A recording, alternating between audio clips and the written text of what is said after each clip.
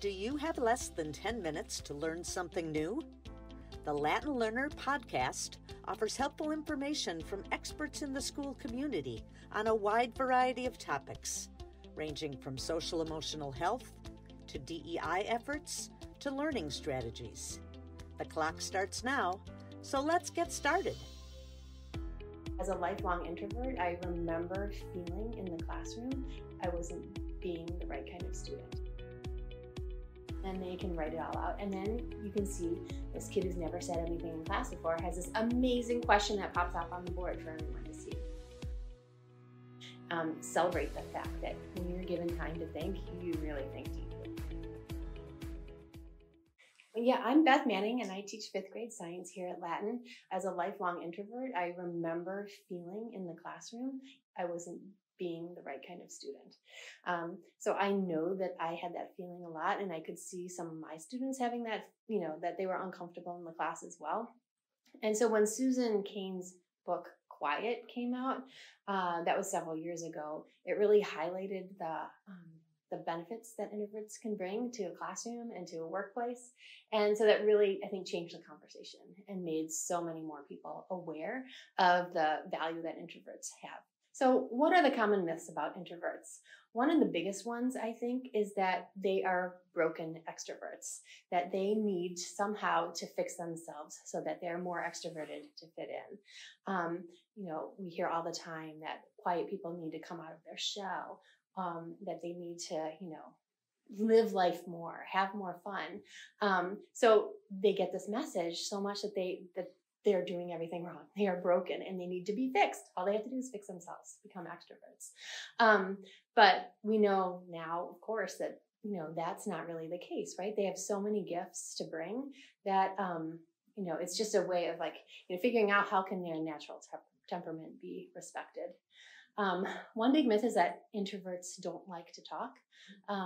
But the truth is they don't really like to make small talk. They like to talk about important things. and especially if you engage an introvert on a topic that they're really passionate about and that they really love, they won't let you get a word in edgewise. They talk a blue streak. So that's a myth, that they don't like to talk. Another common myth about introverts was that they maybe aren't really going to be good leaders, that, you have to be a big, boisterous, loud person in order to be a leader. But the truth is they've studied CEOs and found out that an introverted CEO actually makes more money for the company, maybe just by a little bit, but it's not a bad thing for a leader to be an introvert. Can you explain the difference between being an introvert and being shy? So the big difference is that shyness involves social anxiety and maybe a fear of negative judgment. So introverts might simply not have something to contribute at the time and be feeling inside perfectly fine about that. Somebody who's shy might not be contributing to a conversation because they're really worried about what other people are going to think about them. So it's two different reasons to be quiet. And so a shy person might be an introvert or they might not be. An introvert might be shy or not. How does the brain process experiences and information differently for introverts versus extroverts? So it turns out that there are actually brain differences, and this is something I didn't know. Apparently, introverts are more sensitive to dopamine, a neurotransmitter. So they require less dopamine to be happy and content. So sitting in a corner and reading or just being quiet with their thoughts is going to give them enough dopamine to be content. Too much dopamine can be really overstimulating for an introvert. So that's why maybe if they've spent time in the gym at recess or spent time in some busy, loud classroom, they're going to be really overstimulated because they've got all this way too much dopamine going on. And so they're going to need some time to relax and recover from that in a quiet space. Extroverts, however, they kind of crave dopamine, they can handle a lot of it. And so they oftentimes need to do something that will induce adrenaline to make that happen. So a lot of times they're going to be the extroverts are going to be wanting and craving more stimulation. So the amount of stimulation introverts and extroverts can handle is really different. But apparently also the way your brain processes information is different. So an extrovert might get a stimulus and then it goes straight to brain processing, and maybe that processing happens while they're talking. An introvert, however, like you have the stimulus, and then the stimulus has to go through long-term memory first, and then it has to go through the planning portion of the brain. And only after those things happen can they really start to process what has happened. So that takes time. And so that's why introverts need time, but it's also often why, once they get that time, they come up with really amazing analysis. So I think one thing that's really helpful for teachers is to think about introversion versus extroversion as just another way to differentiate in the classroom. So we know we have all these different kinds of learners, just introvert, extrovert is another kind of learner. So one of the biggest ones that's easy for like almost anyone to do, I think, is just wait time. And that is one of the really well-researched classroom practices as well. It shows that like if a teacher asks a question in a whole class instruction situation and, first hands go up, a lot of teachers will just pick on, the first hands that go up. But if you wait even like 3 seconds, some people will even say 10 seconds, which feels like an eternity in the classroom, you're going to get way more hands going up. And those quiet kids who've had that extra few seconds to think are now going to have a really great answer that they're going to want to share. So that's a really easy one. It's just wait time. And that's something that, even though I know this too, it can be hard to implement. You just always have to remember, okay, I'm going to wait. Something that I really like about all this technology that we have access to now is all sorts of digital collaboration can be really helpful for introverts.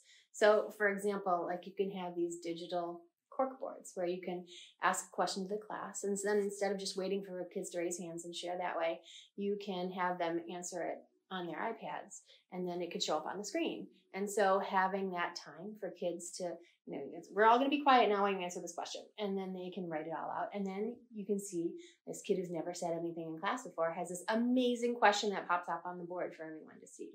So I feel like there's so much technology that can really help these introverts shine and help their ideas and their questions be seen. Whereas if you just, have a classroom where it's the loudest person, they're never going to be seen in that way. How can parents support their introverted student? I feel like having conversations with the students about how these things that maybe some people perceive as weaknesses can be flipped around to strengths. So you can think about embracing your natural tendencies, right? Celebrate the fact that when you're given time to think, you really think deeply and you see details that other people don't see.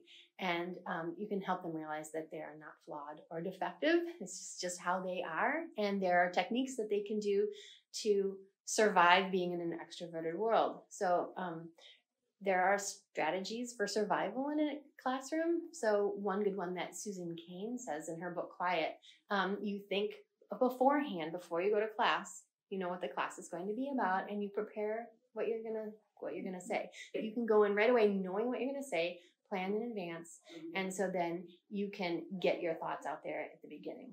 And that has actually a really nice advantage in that a lot of times the person who speaks first in the class is the one who's like looked up to and seen as a leader. So like simply like having a technique like that where you're preparing in advance to say something might help out an introvert. And that's something parents can maybe help their kids with. How do you foster collaboration between extrovert and introverted students? So any kind of structure or managed roles is going to help with fostering collaboration between students. So if you can assign any kind of roles, common kinds of roles for a teacher to assign might be like a recorder, a timekeeper, a materials manager, and a group speaker. Like even an introvert can be a group speaker, and if they're assigned that role, they'll take it really seriously and they'll be able to prepare for it and then be a great group speaker. But if they don't get assigned that role, then they might not feel comfortable taking that on, because one thing introverts don't really like to do is they don't like to interrupt, or they don't know how to interrupt. So anytime you can give them structure where now's your time to talk, now's your time to listen, that can be really helpful. So anytime you give these permissions and structure to the introverts, they're definitely going to be able to work with the extroverts. How can people learn more and get more resources? So I think Susan Cain is really the one who started this conversation several years ago. So She's got a couple of books now. Her first one was Quiet, and then she's got one that's geared towards students. And then she also has an amazing website, which is like this whole world for introverts and promoting the greatness of introverts. Also, I found that one book that was really helpful for me learning about this was by Quiet Kids Count by Chrissy Romano Arabito. And I just feel like that was packed full of practical tips for teachers. Thank you for joining us for this episode of the Latin Learner Podcast. Check out other episodes on our website at latinschool.org/podcast.